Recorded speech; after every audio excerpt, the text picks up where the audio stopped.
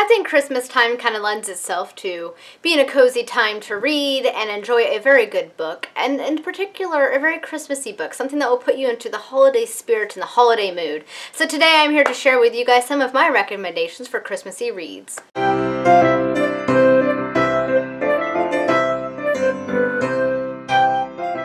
Hi guys, it's Samantha. I hope you guys are having a great day. I'm very excited about today's video. I've decided to give you guys some Christmas book recommendations. Some of these books I have read, some I'm in the middle of reading, and some I anticipate reading this holiday season, so I figured I might as well share them with you guys because you also might be interested. So let's get started on my selection of Christmas books. The first one that I want to recommend is Home for Christmas, Stories for the Young and Old. This is a short story collection of Christmassy stories by a variety of authors. I've only read a few stories from this collection so far, but the ones that I did I really enjoyed. I found them to be very heartwarming and very festive for this time of the year. It has a variety of different themes to the stories, so you have some that are about giving and just the joys of Christmas and things like that. So it's a very heartwarming story collection and I really enjoyed it. Inside there are woodcut illustrations, which I thought was pretty cool. So I enjoyed this one last year. I didn't get through all the stories. I do anticipate doing so this year, and I figured that you guys might like to hear about this one too.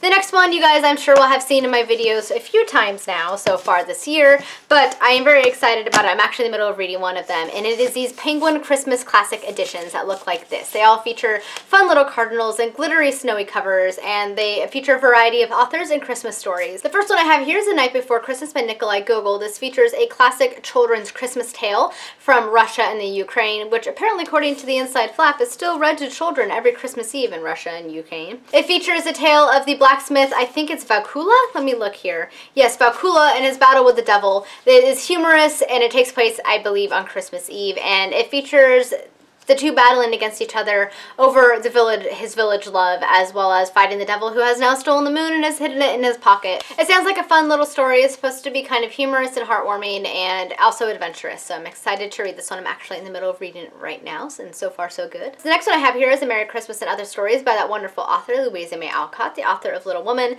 This features some of her Christmas short stories as well as some of the excerpts from Little Woman that take place at Christmas time. From my experience of reading Little Woman and her other books, she definitely is able to capture the essence of Christmas and the joy of Christmas, so I very much anticipate reading through these myself. The last one I have by Penguin is A Christmas at Thompson Hall and Other Christmas Stories by Anthony Trollope. Anthony Trollope was a 19th century English author, and this includes many of his Christmas short stories that he wrote during his lifetime. I have never read anything by him, so I'm very much looking forward to reading this. And I also really enjoy reading Victorian Christmas stories, which brings me to my next author, which I'm sure you were expecting in this video. And of course that author is Charles Dickens, and not only just A Christmas Carol, but all of his other stories. This is actually an anthology that I found at Barnes & Noble. It includes all of Charles Dickens' Christmas essays, stories, novels, everything. And some of these I haven't ever read before, and I am very much anticipating it. Some of the ones, of course, I do recommend is, of course, the classic, The Christmas Carol. My family and I actually used to read this every single Christmas Eve. Since the time we were able to read on up, we were expected to read chapters from it. It was one of my favorite Christmas traditions growing up, and as such, I have fallen in love with this story.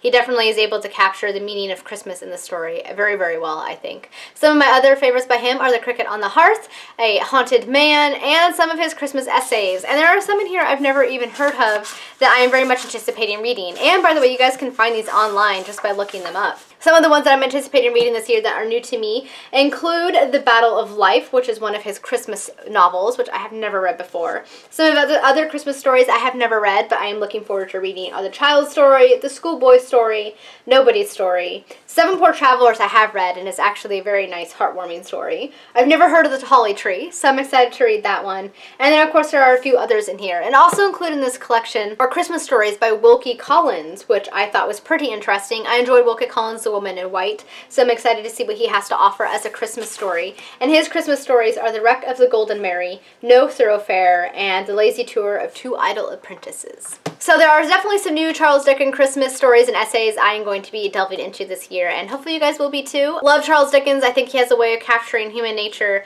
and he really, really got Christmas, which I think is fantastic. So I'm excited to read these new ones by him. Or new to me, because he's dead, so they're not exactly new, but you know what I meant. Alright guys, that is it for my Christmas book recommendations video. If you've read any of these, you'll have to let me know what your thoughts were on them, and which one of these you're excited to read if you haven't read any of them. Thank you guys so much for watching. I hope you have a wonderful day, and happy reading. Bye!